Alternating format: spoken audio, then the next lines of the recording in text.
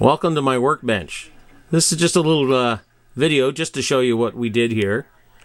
Starting here, we have our 9-volt battery, same as what we did last year. There's our regular clip and power leads. This goes into the new board we have for this year. This is the 5-volt regulator. So that takes the 9 volts and converts it to 5 volts DC. That continues through the red and black wire and goes to our new board that we just created today. This new board is the one that takes the 5 volts, puts power out to a set of emitters. The emitters are located over here. They're just simply 2 LEDs mounted in this wooden frame, and they are emitting infrared light at this point. That infrared light is then received by these photodiodes that are on this side that are in black.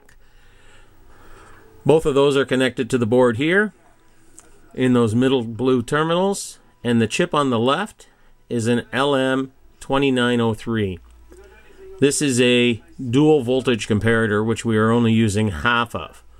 So we are measuring the difference in voltage between now and when we block the signal going to the photodetector. When we do that, the small red LED on this board will light up to tell us that something is blocking the beam. It is not complete. At that time, we will also see the green LED come on, but it's on for a different reason. The other chip that's located on this board is an LM555 timer. This is connected in such a way that it actually counts down from the time that we have the signal. So as soon as we block the infrared source, we will pick up the detection, which will turn on the output of this 555 timer.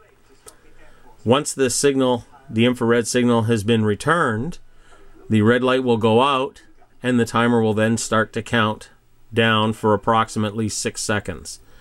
After 6 seconds, if the beam is not interrupted again, the output will shut off.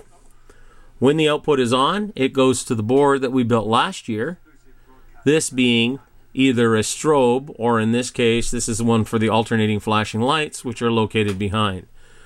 So very quickly on a demonstration, I'll put my finger down to block it.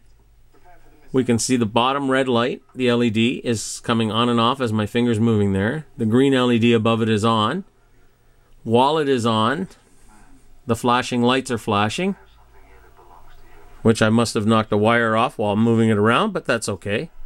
As I remove my finger, we shall see that after approximately 6 seconds, that green light goes out and the lights stop. So we'll just wiggle these wires around a bit.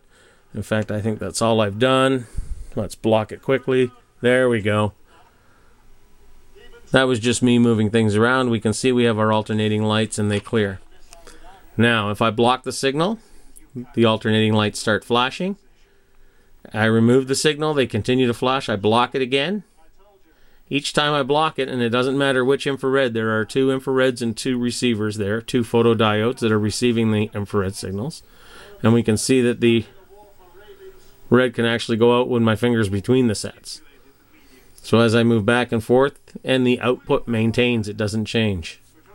Once the beam is unbroken, wait 6 seconds, turns on the light. Hope you've enjoyed this video. Please have a look at my website, www.kingerland, that's KINGERLAND.com, and go to my model railroading site for full instructions and other links. Thank you.